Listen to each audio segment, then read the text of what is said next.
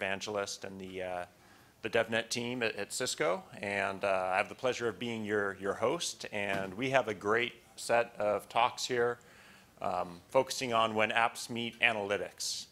And I think you'll see we have an interesting set of talks that covers different areas of analytics. Of course, analytics can be applied in a lot of different areas. We have this one on neural networks. We have one on DevOps. We have one that talks about network data and when you apply analytics to that. And so I think you'll find this very interesting, both whether you're a developer that's looking to tap into this information that's available and do something with analytics with it, or even as an end user, changing our lives every day when people are applying what they can with data sets and analytics to solve problems like what you're seeing with Uber and Lyft and the way that new business models that they brought in. So, or even just using mapping software to figure out the best route to get for yourself, right, when you're driving. I think that's very simple examples, and we'll hear some better examples here.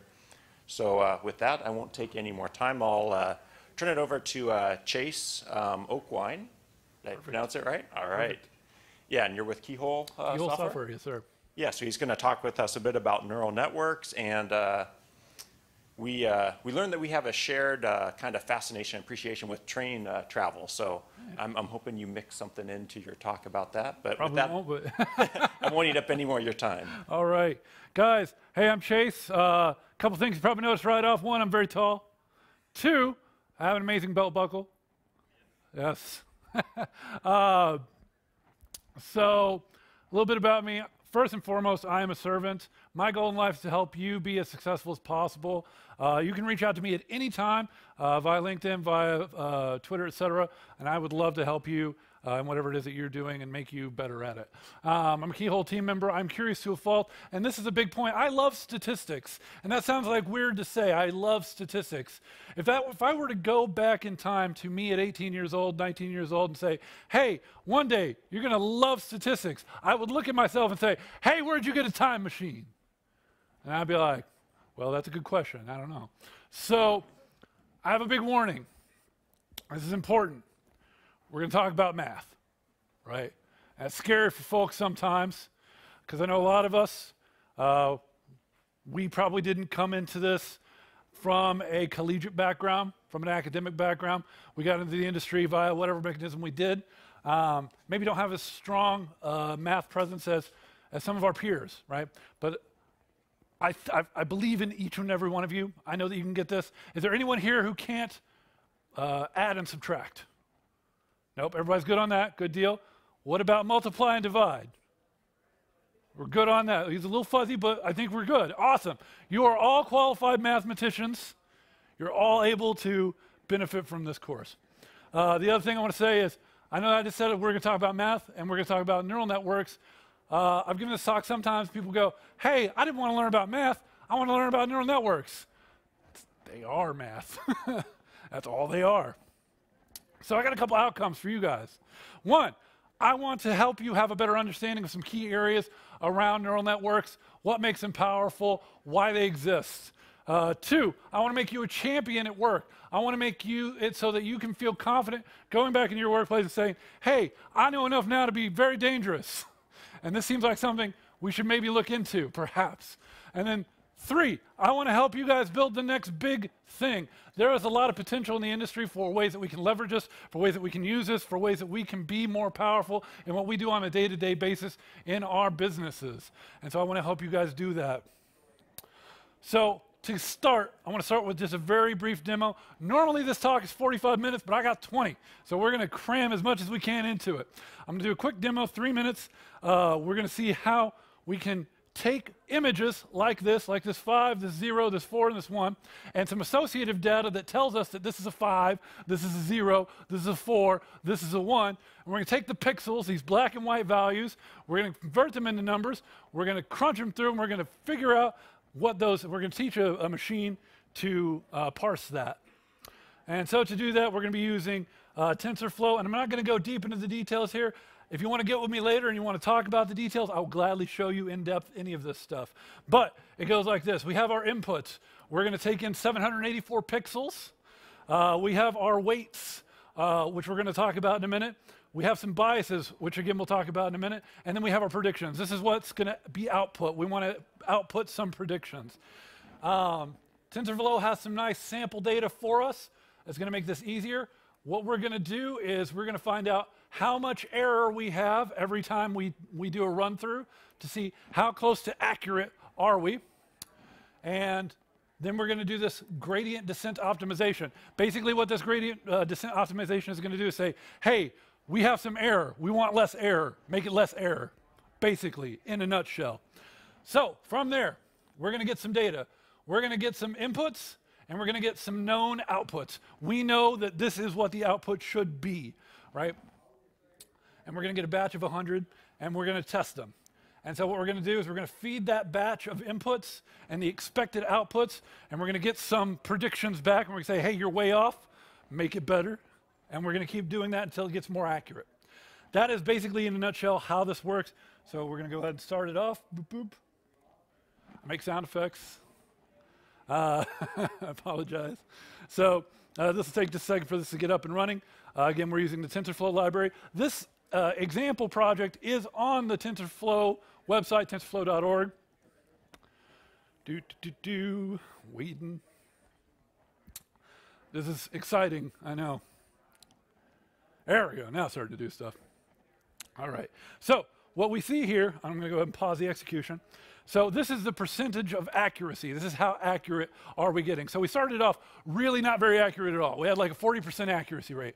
And we start getting a little bit more accurate, a little bit more accurate, a little bit more accurate. We're already up into the 79% accuracy. And we're going to let this keep going. And this will keep going. And if I let it keep going, it'll get to about a 93 to 95% accuracy with this very basic setup. So, doesn't take a lot of code to get started. Again, all of that code is available on tensorflow.org, but let's talk about what it's actually doing. Because that's the nuts and bolts of this, that's what we want to talk about. This is a neural network. We take in some inputs. We have some weights associated to those inputs, and then that gives us another set of inputs, which is this hidden layer. Then we have some weights associated with that. And then we have our outputted prediction. That is all a neural network is. That is all that it's doing. So let's first talk a little bit about what machine learning is. It's a branch of statistics, and basically it's just the ability to learn without being programmed. So to get a sense of that, we got to talk about statistics a little bit. What is statistics? Statistics is just the analysis of a large set of data. Now, what's interesting about that, statistics is relatively new. Statistics, as from a mathematical standpoint, is a fairly new form of statistics. I mean, it's a fairly new form of mathematics. And it came about from the study and collection of census data and tax data. So in Germany in the 1700s, they said, hey, we got all this data. We need to do something with it. We need to glean some insights. And so there was a book written called The Study of State, right? And it was how to be good at managing state entities, government entities, right? And that was where we got the origin of the word statistics. So just to put this into perspective, Euclidean geometry happened in 300 BC, very long time ago. Statistics didn't happen until the mid-1700s. We didn't get our first formalized books on what we consider statistics today around probability, averages, et cetera, until the early 1900s. So we're only about 120 years into statistics being a real thing. That's kind of powerful that we've done so much with it in so little time. Now, of course, as computer scientists, we know that we've just done a lot in general in that last 100 years, but to me, that's kind of amazing. So, why neural networks? What advantages do they give? Why would we use one? Well, most forms of machine learning use linear regression models in order to find out where we should be trying to solve for our problem space. But there are inherently some difficulties with this, and there are problem types that it just can't solve for. So with a traditional linear regression model, it looks like this. We've got some points of data. So let's say we've got some housing data. We've got square footage of home and price. So with a linear regression model, we can figure out this is the general slope of that data. So if we know the price, we can then extrapolate the square foot of home of what it should be and vice versa. But there's a lot of very simple scenarios where this just falls out of the window. So let's say we have these 4 pieces of data. True, false, false, false, true, false, true, true, and true, false, right? If we look at OR, if we want to know OR, this is pretty easy to do from a linear regression model. We can just put the line right there. Boom. Everything that's on this side of the line, false. Everything that's on that side of the line, true. But what if we want to do an exclusive OR? What if we want to say it's only true if it's 0, 1, or 1, 0? Not 1, 1, that one's false. 0, 0, that's false. So this is what XOR looks like, right? So where do we put the line? Do we put the line here? Well, that's going to give us not correct answers. If we put the line here, still not correct, not correct, not correct. Because the correct answer is this. And you can't do that with a linear regression model. It's not possible to do that with a linear regression model. And so that's where the power of neural networks comes in, because it allows us to shape much more complex domain spaces. Now, this is a fairly simple domain space, but it gives you some insight into what is possible. Because imagine this, where instead of these 2 zones, you had 20 or 50 or 500, right? That's where the problem space gets more elaborate. That's where the power comes in, is the ability to make discrete choices within that problem space. So what are some of the uses for this? We heard in the last session here in the theater of a great use case using GPS data to help improve traffic fatalities and collisions. But we see a lot of it in image recognition, a lot of it around self-driving cars and automation, robotics, and my field of study and where I'm getting the most value out of it is around predictive analytics. Let's take some data about what's happened in the past, let's extrapolate that, and then get some value about what we want to do in the future, right? That's where I find the most value in it for me personally. Now, that said, it's entirely up to you and your problem space on what you want to do with it. There are a lot of problem spaces that it works out well for. So what are the parts of it? How do we assemble one? How do we put it together? So again, this is our basic network. We have some inputs. These are number values. We have weights. Think of these like percentages. So we're either going to make the input values bigger or smaller based off of those percentages. They can also be negative, so you can flip them around. That's going to give us a new set of values, and then we're going to do the same thing. That's going to give us a new set of values. So our inputs, again, just numerical data entered into the network. Hidden values are then calculated. The values of those hidden nodes and the weights, that's what the learning algorithm is doing. It's figuring out what these weights should be, right? You don't know what those weights are in advance. It figures that out for you. That's where the value of the learning program comes in.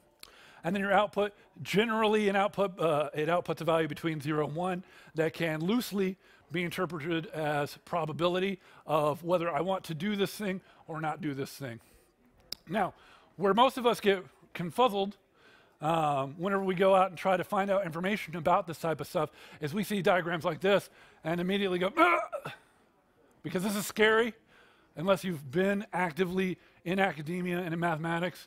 But this is really simple because it's just basic math. Everything that's going on here is just basic math. This is all that a neural network is doing at its core. And this is going to seem too simple for it to be true, but it is absolutely true. This is what's happening. This is basically what it's doing. 2 times 2 plus 2 times 3 equals 4 plus 6 equals 10. Right? We're going to take multiples of numbers. We're going to add them together. That's all it's doing. It's not any more complicated than that. There are some other elements to it, but at its core, that's really all a neural network is. So don't be scared of it, is what I'm getting at. So now, instead of just doing it with one set of numbers, we do it with large sets of numbers, graphs of numbers, and then it looks more like this, but it's still the same thing. It's still just this. This is all that's happening, right? To add on to that, then what we do in our hidden layers is add some nonlinearity to it. This allows us to make really discrete options and change the flow of the numbers and how the weights are derived and turn them into something meaningful. So again, all of that just translates into this. Now, you'll hear the word deep networks a lot. What is a deep network? What does that mean? Well, all we're going to do in a deep network is add more of those hidden layers. So in between each layer, we're going to have new weights that's going to help us derive to an answer. Why this is powerful, this allows us to ask really complex questions. I don't recommend starting here. Start with something simple like this, but in very complex problem spaces, this allows us to ask really intricate questions. So I got a couple closing thoughts. So again, it's just basic math. Don't be afraid of it. Dig into it. Play around with it. Be wrong. Try again. There's a lot of stuff you can do. The thing that I'll encourage you, as you start learning, as you start going into these things, and as you start doing study in it, if you have a background in data analytics, don't treat it like traditional data analytics. You won't get as much value out of it. What I see a lot of people doing is trying to use this to go get KPIs. So basically, they'll take in some data and they'll ask the question, hey, I want to guess if this person makes $50,000 a year, because then I want to go see, because if they do, then I want to go market to them, right? That's the wrong question. The right question is, hey, I have some people, I want to make $2 million in additional profit next year. Who do I market to? Don't make those assumptions. Don't let your hubris make you think that you're going to create a better solution to who you should be marketing to if you only knew this, right? Leverage its power to then say, okay, this is who I want to market to, and in order for us to get to the margins and get to where we want to be, here's the data, here's how we get there, and let the machine figure out that for you. If you can change the way that you ask questions in that kind of a manner, it will powerfully change the types of questions you can ask inside of your organization, and it will powerfully add a lot of benefit to what you do on a daily basis. And that's not just in that one case with marketing, that's in any kind of use case. Think about actions that can take place rather than discrete values. Sure, you can get discrete values out of it, but ultimately that's not where the power is. The power is, what action should I take? What should I do? If you can ask those types of questions, you get a lot of value out of it. Again, I'm Chase. Please, if you see me around, I'm really approachable. I'd love to talk to you and ask as many questions as you want to, and I would love to help you. Thank you very, very much. Okay, thanks, Chase. We do have time for a couple questions, if anyone has any at this time. Just raise your hand. I'll run over, give you the mic. Oh, yep. Great, thanks. So just in that case, the number recognition problem that you just talked about, what were the inputs exactly? I was confused. The inputs were the pixels. So there were 794 pixels inside that square. So we took the value of that pixel, 0 to 255. Okay. And we used that as the value, as the inputs. So each one of those value being either black or white? A range. So somewhere between 0 and 255. Okay. So there's 255 possible numbers that a pixel can represent. So whatever it was for, so in some of those cases on the edges of numbers, you actually have like closer to gray. So you may have like a 75 or a 125. So it's just whatever the pixel value is. And so the output layer would be? The output layer would be 0, 1, 2, 3, 4, 5, 6, 7, 8, or 9. So which number does it represent? Okay. So 794 pixels in, what number is it? Okay. Yeah. So it's basically just classifying it into those 10 sets. In that particular example, by way of that activation function. Yep, yes, sir. Okay. Yep. Great question, thank you. Any other questions?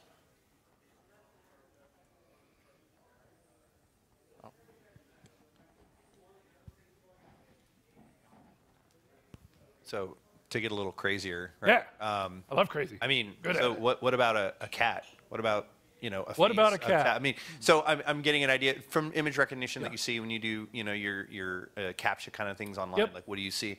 I'm just curious, like, I mean, how do you tell a computer about sort of the world? I mean, you can tell about discrete numbers, but yeah. So the way that it does that, and that gets into more complex types of neural networks. But generally the way that we do that is, let's say we have a large picture, we break it into smaller pictures and we scan across looking for a thing. And basically what we have is a lot of reference data that we initially say, this is what a cat looks like, right? Or whatever it is that we're training.